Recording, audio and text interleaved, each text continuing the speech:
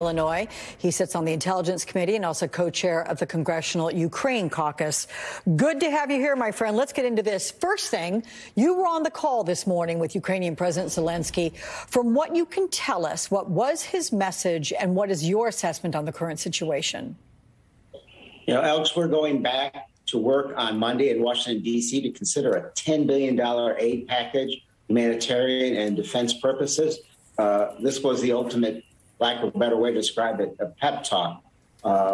You couldn't help being moved by the president's demeanor, calm, powerful, appreciative.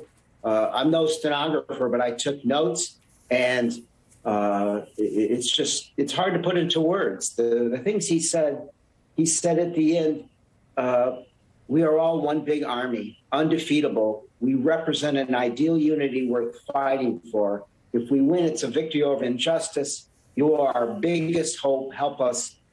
Don't let our people be exterminated. Oof.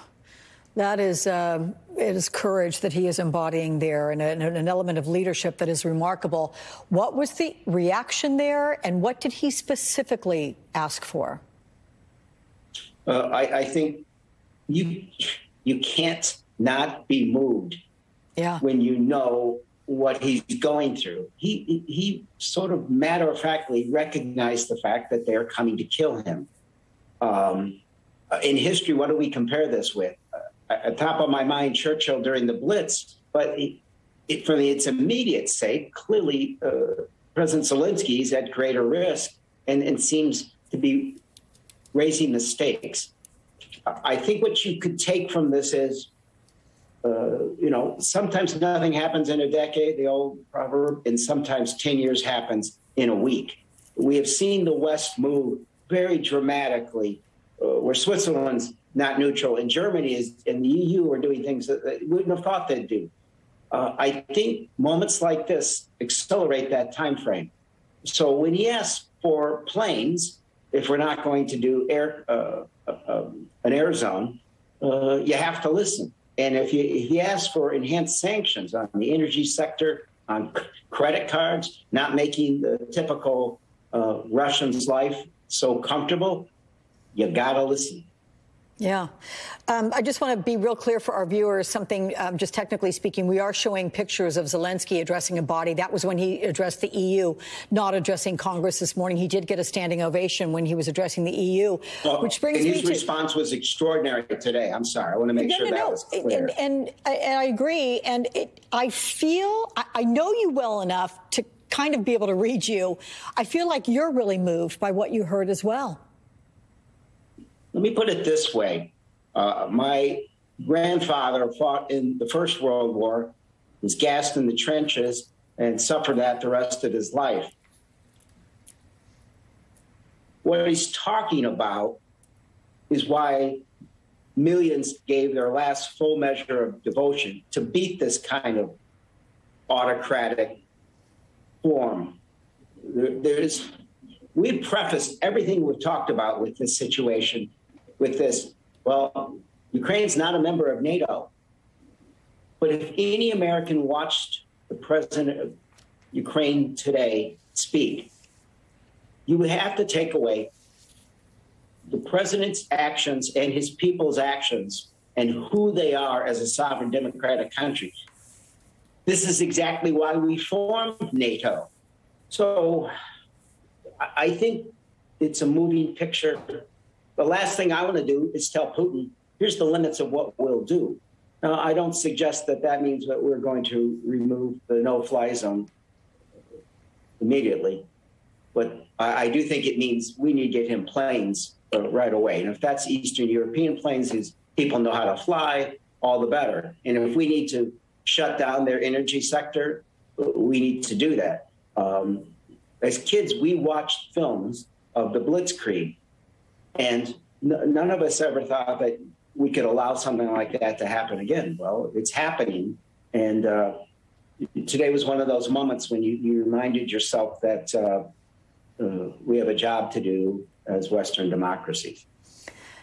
I had a very interesting conversation with a former member of the Ukrainian parliament, and she made a proposal, and I don't know if it even possible, but she suggested, her name's Svetlana, she suggested that foreign fighters could very easily get Ukrainian citizenship and jump in planes that are being provided by the United States and everybody else and get up in the air and fight as Ukrainians with planes that are sent by the United States and European partners. When she said it at first, I thought, well, does that make sense? I mean, does it make sense to you? Even more so, would Vladimir Putin read it as such? Doesn't matter if they were Americans or French or Dutch or Swedish, whoever came. Would Vladimir Putin see that and be able to say, well, I guess they are Ukrainians? Or would he say, niet? No, he would see it as he has said that, as he described the sanctions as an act of war and a dramatic escalation.